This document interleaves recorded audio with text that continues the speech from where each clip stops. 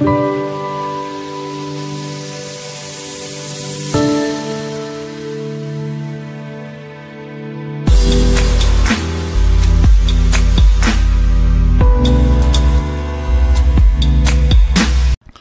welcome to yet another discussion on GATE Electronics and Communication question papers.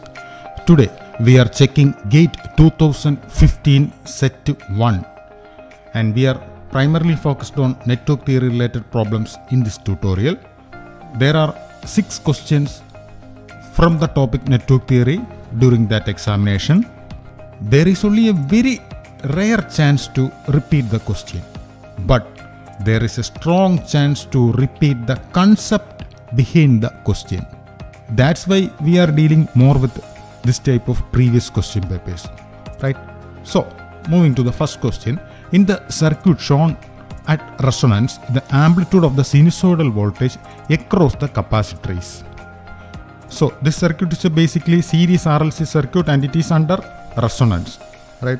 So, at under resonance, capacitor voltage is Q times applied voltage, but Q, the quality factor for a series RLC circuit, is given by 1 by R root of L by C. Substituting RLCs, 1 by 4 R equal to 4 ohm, root of L by C, L equal to 0.1 millihenry, so 0.1 into 10 raised to minus 3 divided by capacitor is 10 raised to minus 6. So that turns out to be 1 by 4 into root 100, right, equal to root 100 is 10, 10 by 4 is 2.5. So the quality factor is 2.5. Now the capacitor voltage is 10 into 2.5, that is 25 volt. So 25 volt is the answer. A similar sort of question for parallel RLC circuit was asked during previous GATE paper. Moving to another 1 mark question. In the network shown in the figure, all resistors are identical with R equal to 300 ohm. The resistance RAB, right, RAB of the network is, right, R is given as 300 ohm and we have to calculate the resistance between the terminals A and B. So this question can mislead. So this question can mislead us to do in delta to star conversion, right? But actually this type of questions can be redrawn and the answer can be obtained much easier way. So don't try to do it in delta to star conversion way. So I am redrawing the circuit. There is first a resistance R, right? Again another R here. Now another R here. Again I am redrawing this resistance R as this one. Similarly another R. And at this point is here, I am extending it, drawing another R, right? So this resistance is this one. Now this resistance is this R, another R, and again another R, right? Here also there is an R. Here also there is another R, and finally R, again another R, and completing the connection. This is A and this is B. Now we can calculate the total resistance. So this combination is the first portion. Similarly next part is this one and the third part is this one, right? Look at this, is basically a Wheatstone bridge type connection, that is the bridge is balanced to, that is R by R equal to R by R. Left hand side upper resistance divided by lower resistance equal to right hand side upper resistance by lower resistance. So there will not be any current flow through this resistance. Same is the case with this portion. Again same is the case with this portion also. So again we can redraw the circuit. R, right, R, and one R, another R, right? This portion is repeating 2 more times. So the resistance of this portion is R plus R is 2R parallel 2R. I said earlier it is repeating 2 more times. So 2R parallel 2R, again parallel with 2R parallel 2R. But we know 2R parallel 2R is half of the resistance. Whenever identical resistance are connected in parallel, the resistance is half. So R parallel another R parallel another R. Now three identical resistance are connected in parallel. So the total resistance is R by 3. That is R equal to 300 ohm. So R by 3 is 100 ohm. 100 ohm is the answer. Right. Moving to the next question. In the given circuit, the values of V1 and V2 respectively are. V1 is the voltage across this dependent source and V2 is the voltage across this current source. So I am writing the node equation.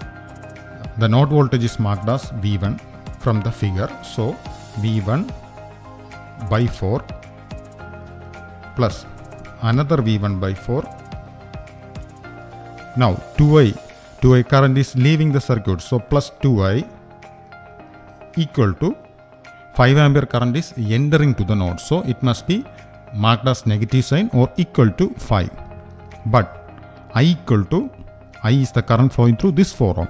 But I equal to V1 by 4. So I am substituting it V1 by 4 plus V1 by 4 plus V1 by 2. Right? Because I equal to V1 by 4. So V1 by 2 equal to 5.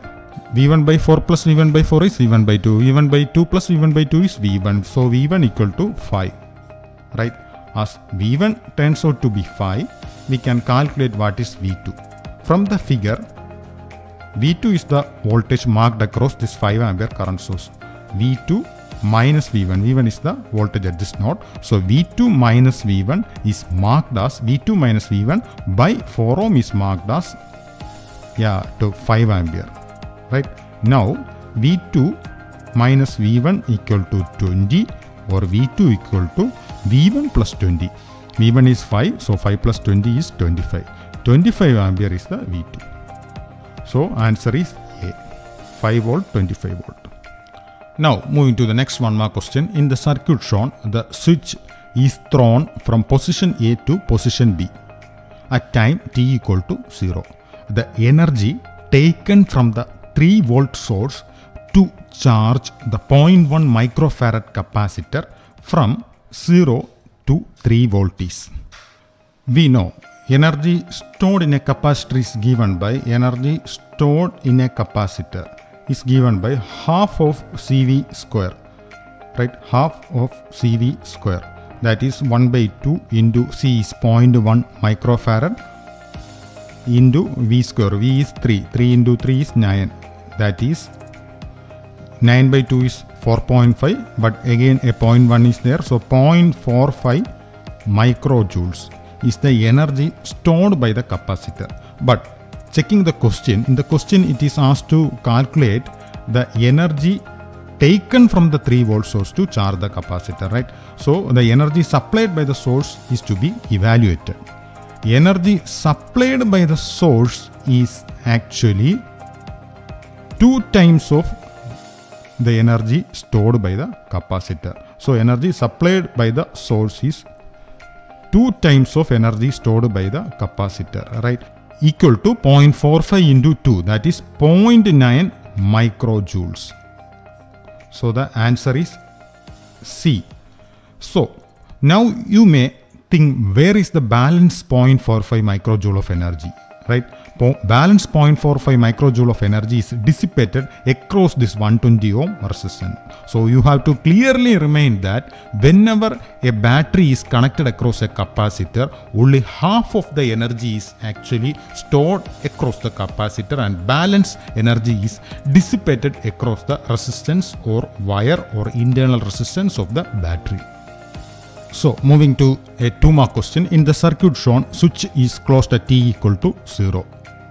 Assuming 0 initial conditions, the value of VCT, that is voltage across capacitor, at t equal to 1 second is. Right? So it's a very direct question. just a charging discharging expression is needed. Vc of t, capacitor voltage, equal to V final minus V final minus V initial e raised to minus a t. Here V final is, so we can draw the final steady state figure. There is a 10 volt, right? Switch is closed at t equal to 0. Now a 3 ohm resistance. Now another 2 ohm resistance. Capacitor is actually across this 2 ohm resistance. So capacitor behaves as open circuit after attaining steady state. So capacitor final voltage is 10 into 2 by total resistance. 2 plus 3 is 5. So V final equal to 4 volt. So substituting here, 4 minus initial voltage is 0, as assuming 0 initial conditions, e raised to minus at. Now we have to evaluate what is A. A is 1 by time constant, but time constant being an RC circuit, 1 by RC. Now we can calculate what is this R. R is the resistance value after closing the switch. So the resistance is 3 parallel 2, right? We have to short circuit the voltage source for calculating the resistance. So 3 parallel 2. So R equal to 3 into 2 by 3 plus 2, right? That is 6 by 5, right? Capacitor is 5 by 6. So RC A equal to 1 divided by 6 by 5 into 5 by 6. That is A equal to 1. So substituting here, 4 minus 4 e raised to minus t equal to 4 into 1 minus e raised to minus t. Now substituting t equal to 1 second, we can obtain the answer as 2.5284. 2.5284 is the value of capacitor voltage at t equal to 1 seconds, right? Moving to another 2-mark question. In the given circuit, the maximum power in watts that can be transferred to the load RL is, right? So we have to calculate what will be the maximum power transferred to the load. Again, this question is a typical question to evaluate how well you studied the theory. Look at the load resistance. It is a resistive load, not a complex one. So for a resistive load, we have to calculate the maximum power in one way, and for a complex load, we have to calculate in another way. So again, I am repeating here, it is given as a resistive load. So anyway, we have to first of all evaluate Thevenin voltage and Thevenin resistance. So first of all, we can evaluate Thevenin voltage. Thevenin voltage is actually the open circuit voltage phased across these terminals. So voltage is 4 into this branch resistance J2 divided by total resistance. Total resistance is 2 plus J2. That is cancelling 1 to 4J by 1 plus J equal to 4. J is angle 90 degree divided by, I am marking this A plus IB in the form of R angle theta. So root of 1 square plus 1 square is root 2 angle tan inverse of imaginary by real. Imaginary part is J. So tan inverse of 1 by 1, that is 45 degree equal to 4 is actually 2 into root 2 into root 2 angle 90 by root 2 angle 45 degree. So this is 1 root 2 cancel. So 2 root 2 angle 45 degree. So we obtain Thevenin voltage as 2 root 2 angle 45 degree, right? Now we can evaluate Thevenin resistance RTH. Thevenin resistance is the resistance across this terminal when the voltage source is deactivated. So to deactivate the voltage source, we have to short circuit it. So now the Thevenin resistance is 2 parallel J2. 2 parallel J2 is 2 into J2 divided by total resistance 2 plus 2J. So 4J divided by 2 plus 2J. 4J divided by 2 plus 2J. Right? 4J by 2 plus 2J is 1 plus J. So Thevenin resistance is 1 plus J. Right? So now we can plot the Thevenin voltage source with series with the Thevenin resistance in this circuit. So now the voltage source is this thing 2 root 2 angle 45 degree in series with Thevenin resistance. Actually Thevenin's impedance, that is 1 plus j, and it is terminated by a load resistance that is marked in the figure RL, and the value of RL must be root of 1 square, that is a real part of this Thevenin's impedance plus imaginary part of Thevenin's impedance square, right? So root 2. Now we have to calculate the maximum power transferred, power equal to I square into load resistance, right? So first of all we have to calculate I equal to V by Z. Voltage, Thevenin voltage is given as 2 root 2 angle 45. Here we have to take only the real part, right? R part or real part. So 2 root 2, because at the load side it is terminated by a resistive load. So V is 2 root 2 divided by Z. Z is the total impedance of this circuit, that is 1 plus j plus root 2, that is root 2 plus 1 plus j, right?